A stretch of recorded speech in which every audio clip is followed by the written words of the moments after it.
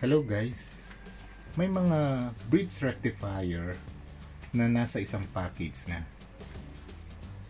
Hindi ko na isama ito sa last na video ko na ito, bridge rectifier, kung paano mag-assemble gamit ang 4 na diode.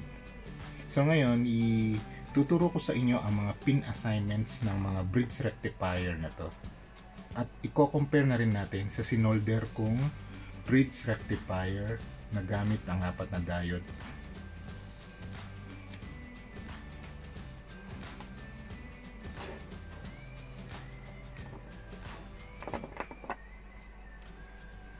So, i-draw ko muna ito.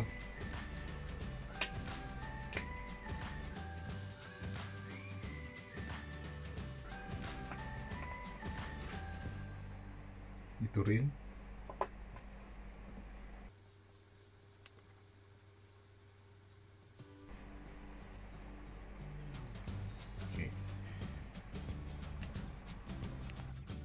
Mapapansin nyo, may symbol naman siya bawat pin.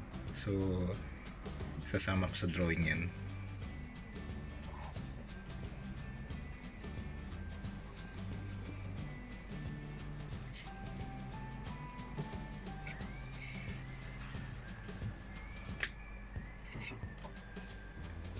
Itong isa naman,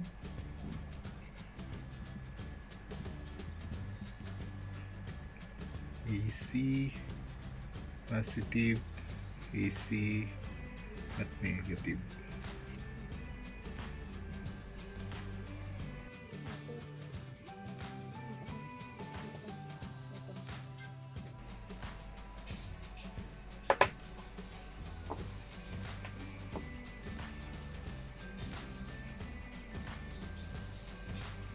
Ito naman yung diode na sinolder ko nung nakaraang video ko.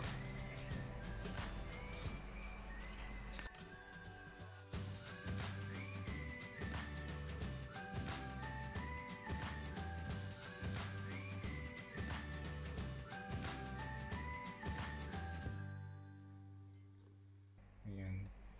So, ang symbol niyan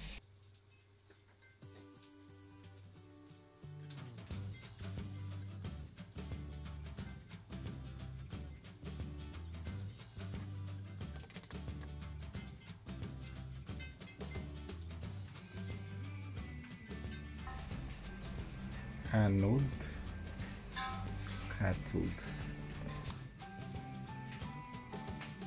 Okay.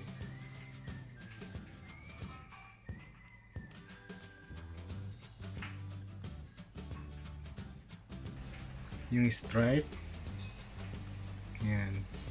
Take note nyo yung mga stripe nya.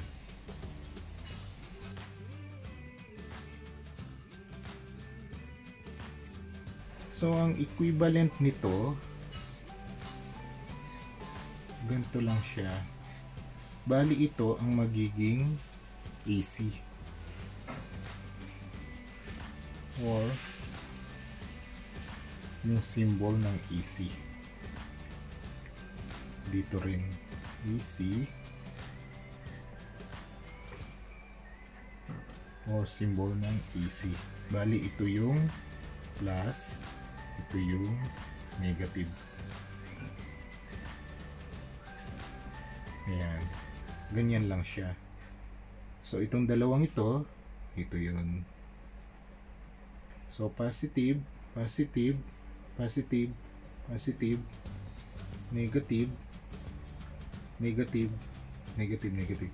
So, ang pagtetest ng mga diode na to, kapareho lang nitong ginawa nating bridge rectifier ng nakaraan. So, check nyo na lang yung isang video ko para sa full details kung paano mag-check ng bridge rectifier at kung paano mag-assemble kung wala pa kayo nitong nasa isang package na bridge rectifier.